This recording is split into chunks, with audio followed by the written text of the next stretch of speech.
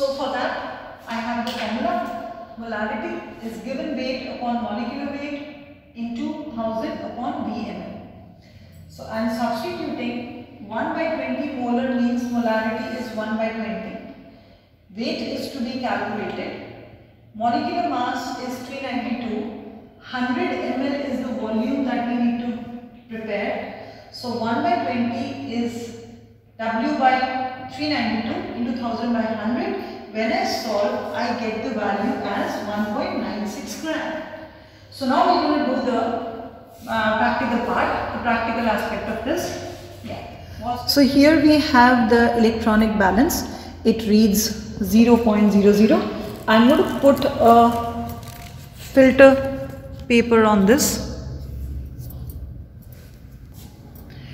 So this is now reading 1.78. So we're going to add, this is 0.8 with the paper. So we're going to add 0.8 to our weight. We need 1.96. So we'll add that to the weight and measure. Now before we start the measurement, just look at this. We have a volumetric flask, and if you can see carefully, there is a mark here. This is the mark on the neck of volumetric flask. So you can read 100 ml on the bulb here. Okay, I have a beaker and a stirring rod. So let us start making the calculations, measuring, weighing the required amount of Mohr salt, that is 1.96 grams. So you can see this is 0.8 gram. So we are now going to add Mohr salt solution in Mohr salt to this, so that the total weight here becomes 2.77 gram. We need 1.96. This is already showing now 0.81. So I am going to add till the weight here becomes 2.77.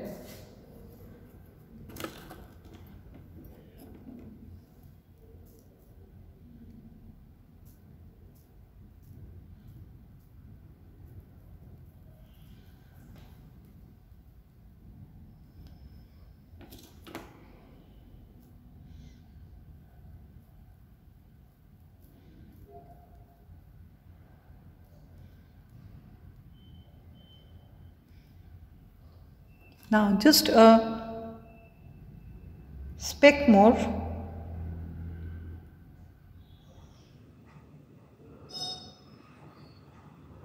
So this is almost done.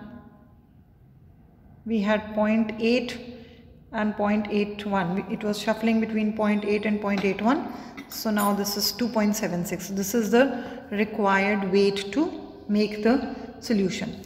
Now I am going to transfer this entire content into the beaker in which I am going to make the solution.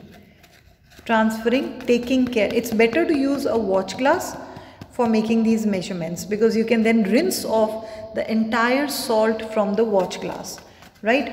Now I am going to add a small amount of water first in order to dissolve this. Small amount of water. We need to make a total 100 ml solution. So less than 100, say roughly 50 ml I'm adding, and I'm trying to dissolve, stir to dissolve solution into the volumetric flask, shaking in order to ensure that the entire salt, maximum of it, is taken.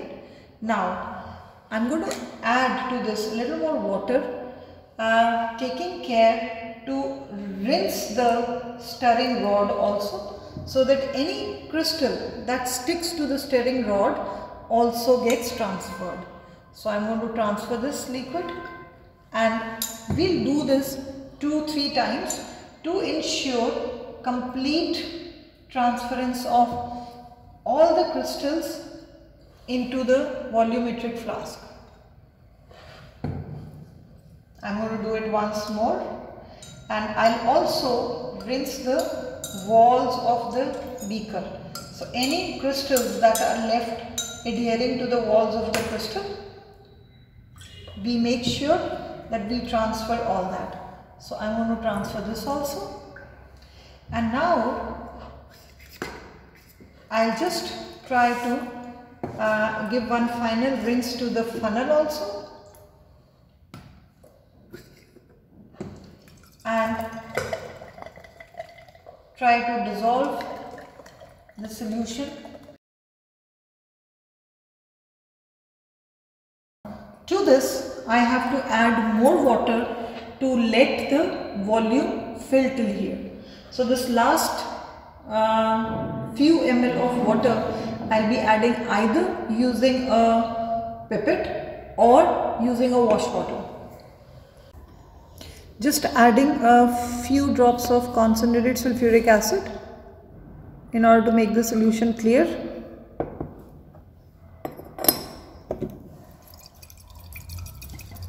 And now I'm going to fill the remaining with a wash bottle.